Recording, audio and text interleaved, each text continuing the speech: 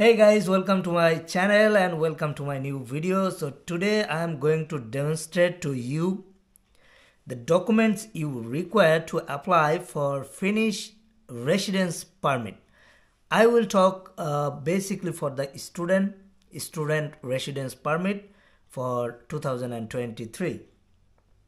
So congratulations to all of you who got admission into a Finnish university. So you completed your first step. Now you need to apply to the residence permit for Finland to come to Finland. And for that you need to know those requirements, and some of the students are asking what to do. I got admission into this university, I got offer letter from this university, I have to pay tuition fees and so on. These are the questions from you guys, from the subscribers from my Facebook page. Now I will show you what to do. If you get admission, if you have got admission into a university, now what to do next? First thing first, you need to pay your tuition fees. Can I go to Finland without paying tuition fees? Yes, you can. If you don't have to pay any tuition fees, means you have 100% tuition fees waiver, or if you have scholarship that gives you 100% waiver, and then you don't need to pay tuition fees. But if you don't have scholarship, if you don't have early bird discount, you must pay tuition fees. In the early bird discount, remember there is a deadline to pay your tuition fees. If you have early bird discount from any university, they will give you a deadline to pay your tuition fees. You must pay your tuition fees before that deadline to get the early bird discount. It can be 50%, it can be 25%. It depends on the university. For example, if I talk about Novia University of Applied Science, it has 50% early bird discount and the tuition fees is 8,000, so it would be like 4,000 euros. So let's go back. So first thing, tuition fees. You need to pay your tuition fees. That's the first thing you need to do. And after that you will come to this. Means you need to show your living cost for 1 year living in Finland.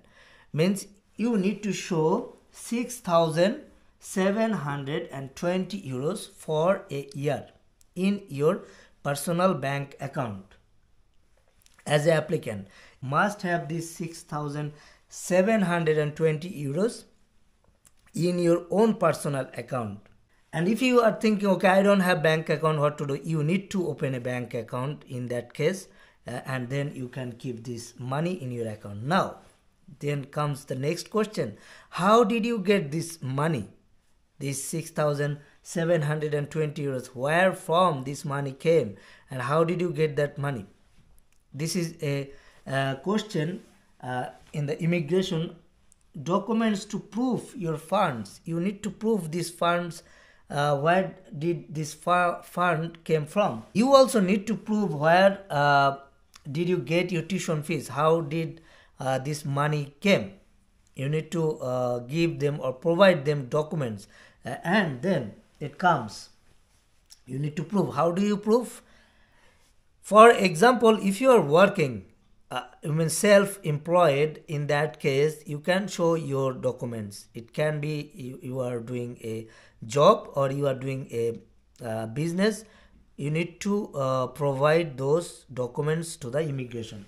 So if you are working as a job holder, you need to provide job contract or job certificate from your employer, pay slip for last 6 months, pay slip.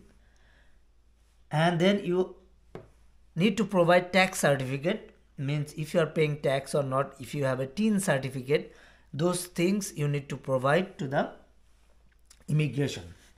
If you are doing business, then what type of paper you need?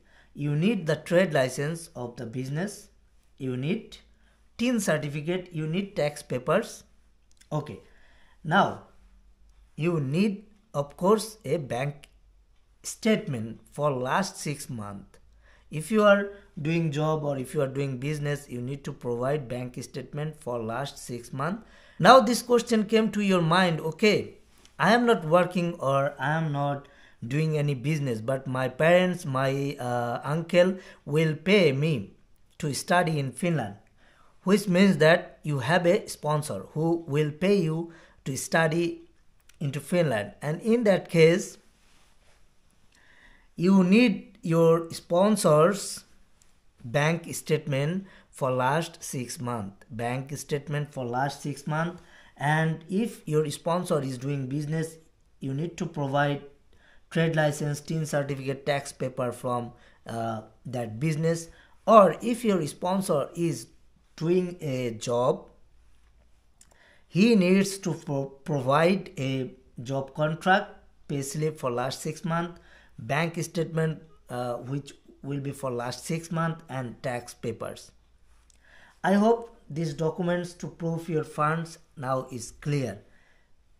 Then it comes residence permit application. How do I make the application? Okay, so you need to go to Enter Finland in this website. This is the official website from immigration or from Finland, where you will make your residence permit application. Enterfinland.fi. You can go there and you can make your application. It will cost only 350 euros for a student. And now you require a insurance. This is a mandatory insurance. When you make this application, residence permit application into Enter Finland, you must upload a insurance policy.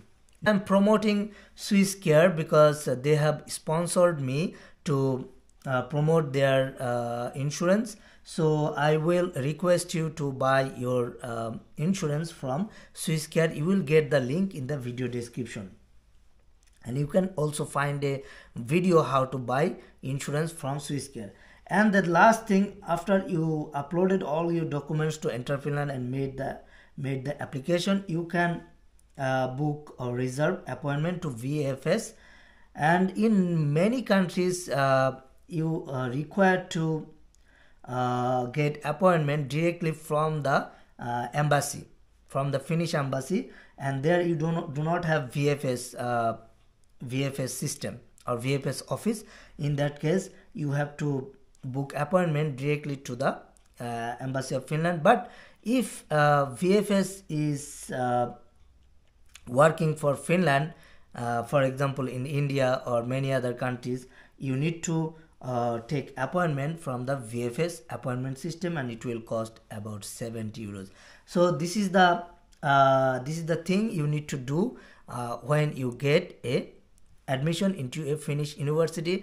Now, so guys, if you think this video is helpful and useful for you, just thumbs up. And if you have question regarding this, just write your comment. I will try to answer when I have time. So thank you guys for watching this video. See you to my next video. Until then, take care and bye bye.